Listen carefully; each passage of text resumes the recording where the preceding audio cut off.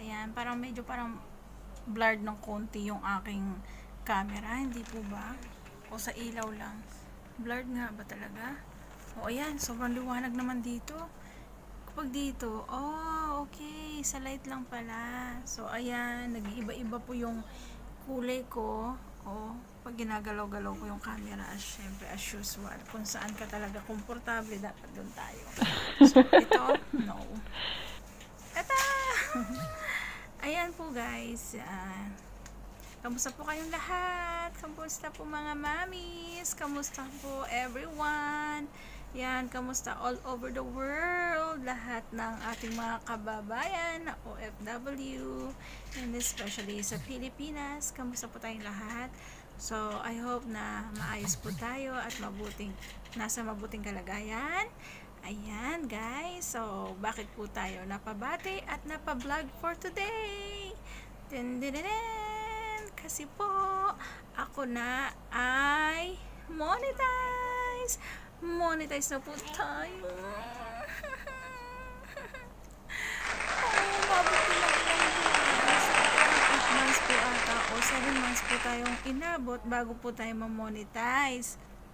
Kaya ito po guys, nagpapasalamat po ako. Maraming salamat po talaga kay Ate Virgie.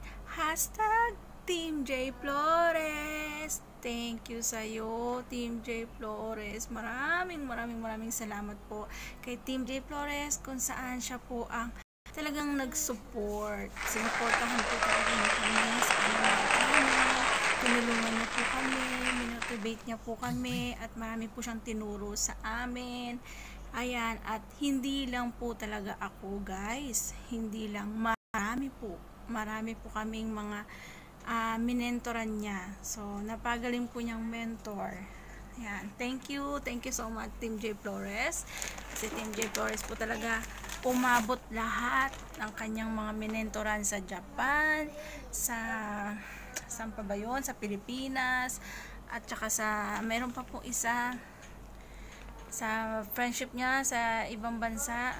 Ewan ko kung anong bansa na naman may tinutulungan na naman po siya doon. Tapos dito po sa Qatar, marami din po siyang tinulungan. Yan, so lahat ng mga tinulungan niya po is monetize na. So, yun, dapat mega love shout out to you Team J. Thank you so much talaga. Maraming salamat. God bless you. Pagpalain ka pa ng Panginoon sa kabutihan mo. So ayun nga po guys, ang aking vlog for today is ituturo ko rin po sa inyo. Actually hindi po ako talaga gumawa ito po ay credited ko rin po kay Team J Flores. Siya po rin ang gumawa ng video na to nang i-upload ko. Yun po yung kung paano mag-apply ng monetization. So, siya rin po yun ang gumawa ng video na yon, at ako lang po ang mag-upload. Credit ko po tulos lahat sa kanya. Kaya maraming salamat sa iyo ulit. At isa rin pa po, nagpapasalamat din po ako kay Biryani Boys. Mega love shout out to you, Biryani Boys. Maraming salamat din sa iyo, Biryani Boys, sa iyong laptop na 24 hours and 365 days pong nakabukas. Charot. 24 hours and how many days na nakabukas. walang patayan minsan sa pagbababad po ng aking channel. Yan, maraming salamat po Biryani Boys, kay Dudong. Thank you so much to you sa iyong pinagamit na laptop. Laking tulong din po sa akin yon yung laptop niya kasi doon ko po binababad yung channel ko. So, napakabait din po talaga ni Dudong. Yan.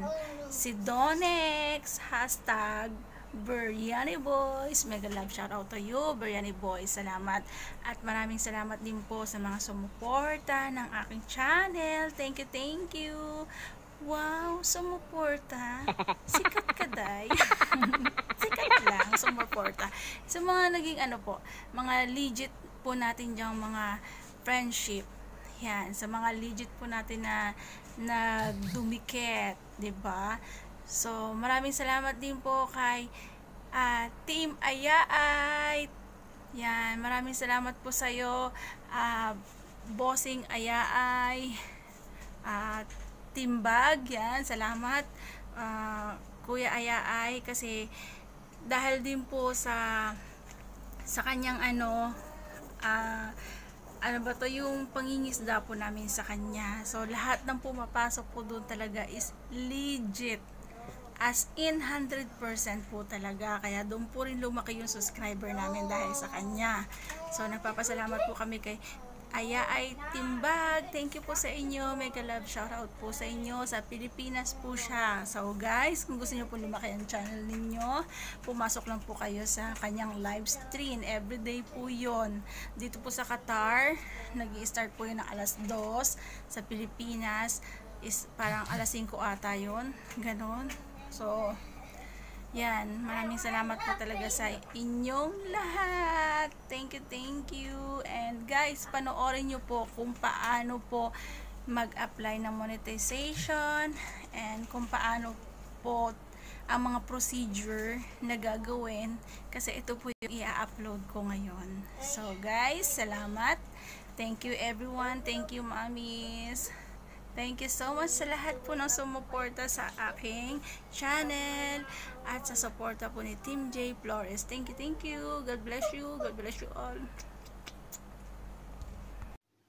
So, good morning po. Good morning po sa lahat. So, today po, yung channel po ni Far Qatar is, kumbaga, eligible for applying the AdSense monetization. So, ayan po.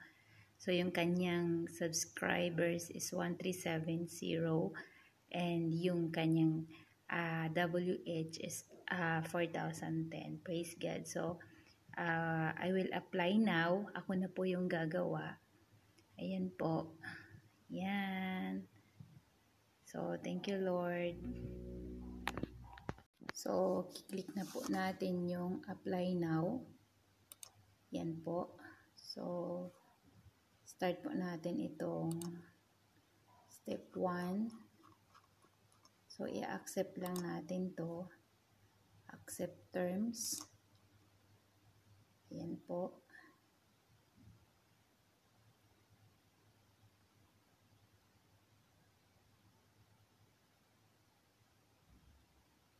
So, antayin natin na ma-forward tayo sa step 2. Ayan.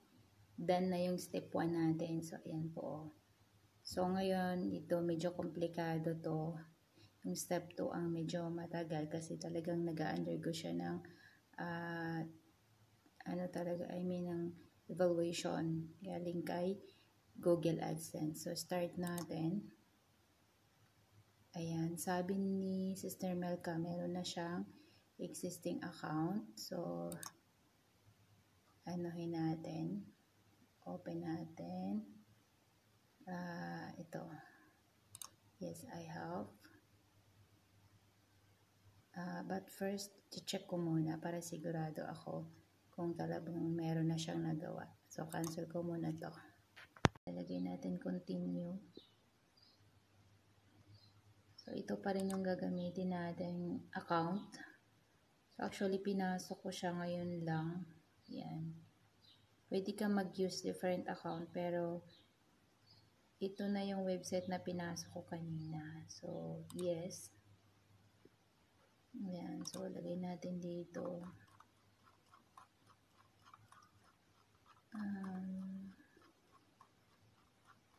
Qatar kasi nandito tayo sa Qatar.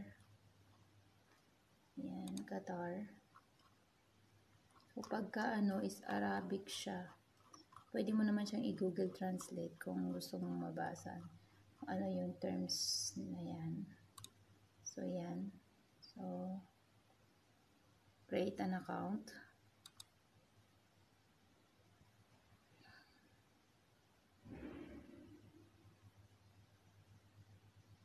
So ayan, get started tayo. Get started daw.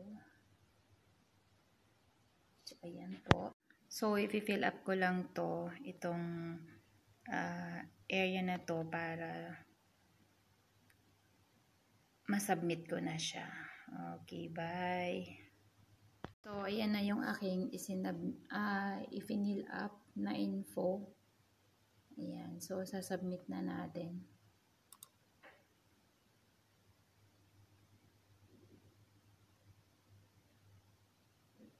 Redirecting you to your host.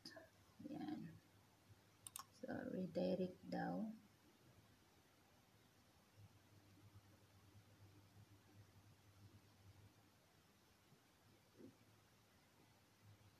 So, antayin natin tanggapin ni AdSense yung account. So, ayan na po. So, in progress na po siya. Ayan po. Ayan. So, ayan. So, hopefully, ma-approve siya. Yung step 2 is tomorrow. Ganyan. Then, move tayo sa 3. Ayan po. So, ayan, Beok. Tingnan mo yung traffic source ng channel mo. Galing sa abusing.net yung 50%. Tapos, Creator Studio 4. So, ang taas ng, ng abusing. Yung traffic source niya. Ayan.